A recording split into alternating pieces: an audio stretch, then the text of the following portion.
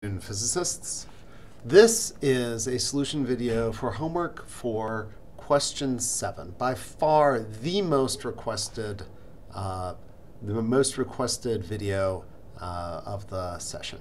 So what I wanted to do was show off the solution and really talk through the important features of this.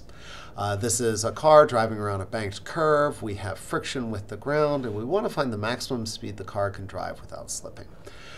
That means that we need forces that are going to provide a centripetal acceleration. And the key point on this problem, hands down, the most important fact is that the centripetal acceleration points towards the center of the circle, and it points directly towards the center. It does not point down the ramp. And when we do that, my first rule of drawing coordinate axes is to always pick a coordinate axis to minimize the number of directions of acceleration I have to consider. In this case, I have an acceleration that's kind of flat with respect to the ground, so I'm going to pick x and y so that they are parallel to and perpendicular to the ground, respectively.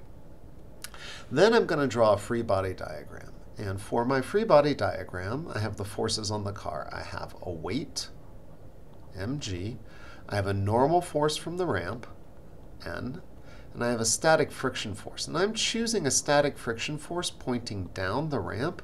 The reason for that is that the combination of the normal and the static friction force are going to add together constructively to give us this maximum possible centripetal acceleration.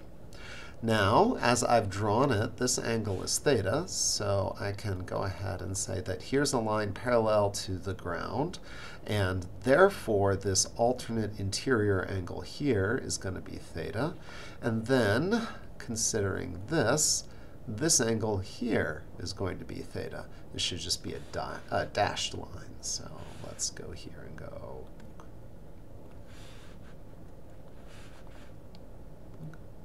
There, totally a dashed line now. Okay, now what we're going to do is write down F equals ma in both directions and then solve for what we need to know. First, I've got my sum of my forces in my x direction, and that's going to be the normal force, and the projection of the normal force there is going to be given by the sine component, and sine theta. And then the friction force provides a component here, so that's going to be plus mu s times n times, and then that's the cosine of this vector, so cos theta. And I know that that's going to be the mass times the centripetal acceleration, and that centripetal acceleration has to be v squared over r. So that's mv squared over r.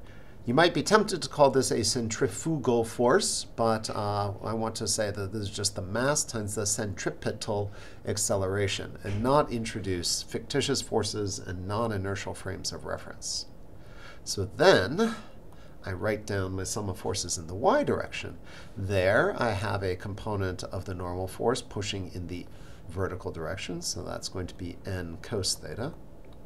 Then I actually have two forces pushing down. I have the vertical component of the friction force and mg. So I'm going to write this as mu s, and then this is going to be times n, and then this is going to be times the sine of theta minus mg. And the car isn't moving up or down, so we're going to set that to be equal to 0. Cool. So my general strategy here is going to identify the normal force from the y equation and substitute it into my x equation, getting rid of what we don't know, and then solving this for v. Therefore, let's go ahead and solve sum of f of y. And then we get, I'm going to start out by pushing mg to the other side, and cos theta minus mu s times n sine theta is equal to mg. I'm going to factor out a normal force, cos theta, minus mu s sine theta, sine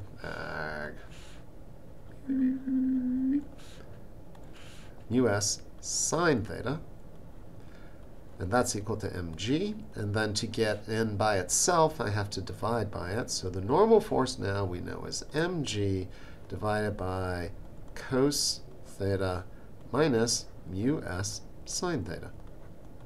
Excellent. So that's given, and now we're going to return to our x equation up here and substitute this in for my normal force.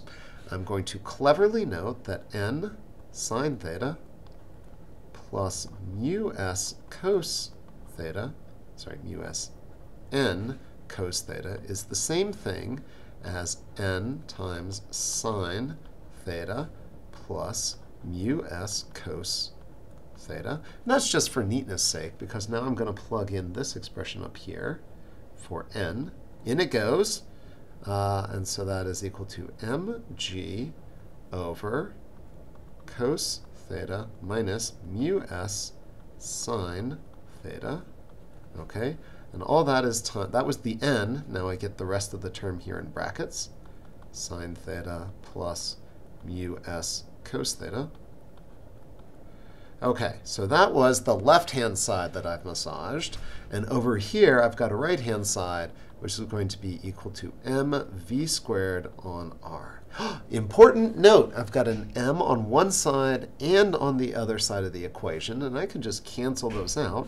And that's good, because I don't know what the car's mass is. That it better not show up in the problem. Now I can solve for v by multiplying both sides by r, and then take the square root. So then v squared is going to be equal to rg times sine theta plus mu s cos theta, all divided by cos theta minus mu s sine theta. All right. And then I can take a square root, because I am feeling with it today. Okay, and I'm going to be fancy and say that I know that I can write square roots as fractional exponents, because I don't know, I'm just wild like that.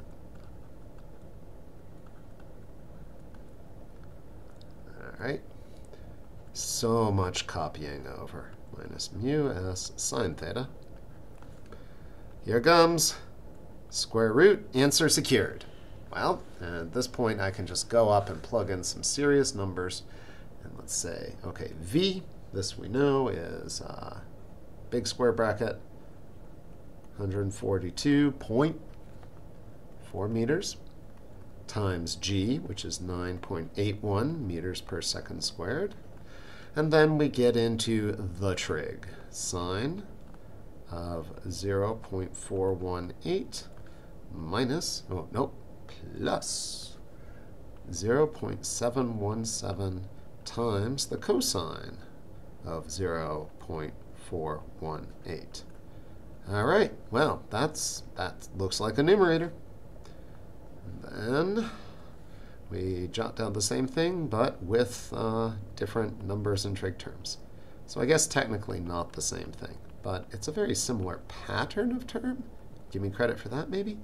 Minus, dink.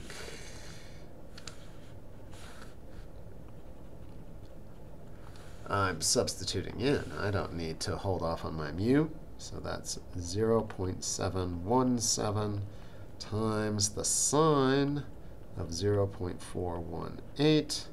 Whew. Square bracket, square root. Lots of tedium in the calculator, and then 48.8 meters per second emerges triumphant from the ashes of algebra. There we go. Okay, I just wanted to make a quick recap. Pretty much everything below this line is algebra. The physics is everything that's up here.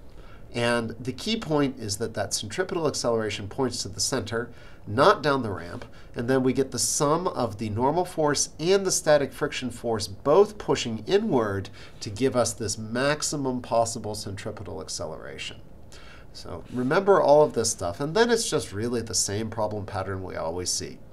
Write down the forces in both directions, solve for two equations in two unknowns, and then substitute in our values right at the end.